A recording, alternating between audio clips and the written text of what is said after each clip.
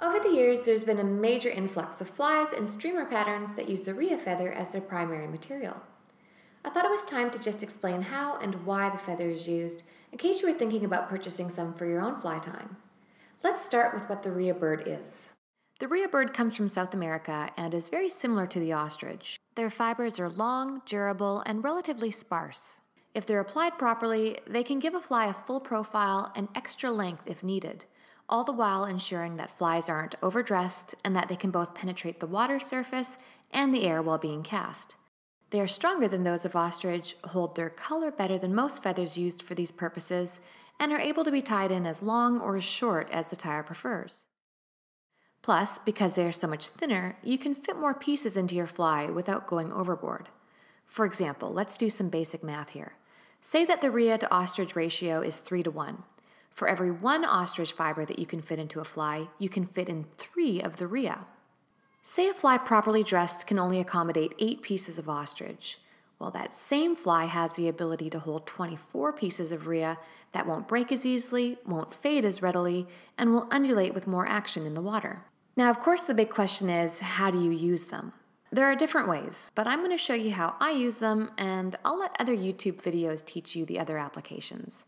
In a nutshell, there are 2 main ways to tie in Rhea fibers. You can wrap them, or you can stack them.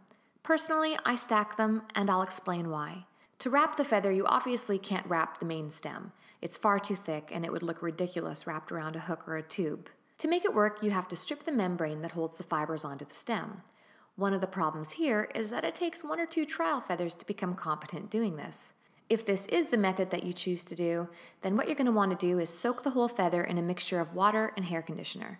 From here, this softens the stem, and then the membrane is easily peeled, and from there it's wrapped around the hook shank. But I found a number of things went wrong when I used this method.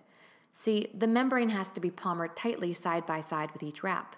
As it is quite a wide material, it takes up more space than I prefer, and the delicate membrane is left unprotected and open to breakage from teeth marks, bad casts, general wear and tear, and honestly, it just takes up way too much space on my hook. I don't have the patience to counterwrap wire, and superglue only stiffens the fibers if it spreads. The other thing about wrapping Rhea is that you're stuck with the little broken bits that are amidst the lengthy fibers, and you're unable to pick them out. The other difficulty was adding colors without overdressing or having to hassle with multiple curly stems. And sometimes I was forced to use extra long Rhea in flies that I wanted to give a shorter profile to. So I looked at an alternate method, the stacking option. With this, I could now save time without having to peel stems. I could pick out the little guys without compromising the membrane strength. I could tie in my fibers as short or as long as I saw fit, play around with different color schemes, give my salmon flies a simple top feather wing if I so inclined, and reinforce my materials without having to worry about them uncoiling. There was, however, one disadvantage, and I'll address that in just a moment. First, I try to have some sort of dubbing underlay to assist in volume. There are all sorts of excellent materials on the market that will help you to achieve volume in your fly. I like to use materials that don't merely weigh the fly down, but rather help my Rhea to maintain a splayed profile when it's in the water. Pre-dubbed brushes are probably one of the easier ways to do this, and I just tie them in, fold each side back to meet one another, and then proceed to palmer it on. Just be sure to pick out any of the trapped fibers so that you're not left with something that resembles your cat's hairball on a hook. Ugh. Then, cutting close to the stem, I cut off between 5 to 7 fibers, sometimes more, sometimes less. From here, I grab the tips of the feather, pull out the short ones, gauge how long they need to be in relation to the hook, decide if I want feathers to cover the entire hook circumference, decide if I want multiple colors. As a side note, this works excellent with trout streamers if you're trying to imitate a bait fish with a white belly or a red slash, as it's easy to just put a quick little splinter of color in there.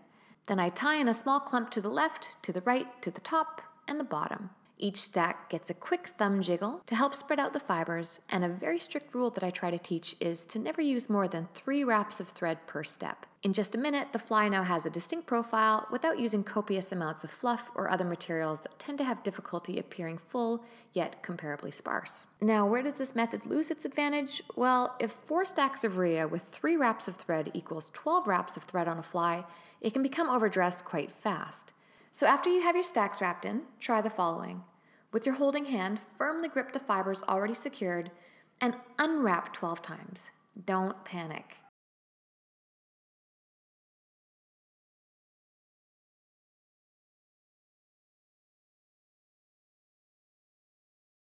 keeping your hold, tighten up your bobbin, rewrap 3 times,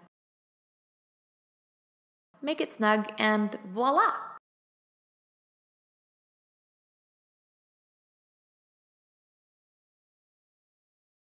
I give it a quick dab of super glue, wait a few seconds, then I use nail clippers and a pin to quickly and closely trim the ends.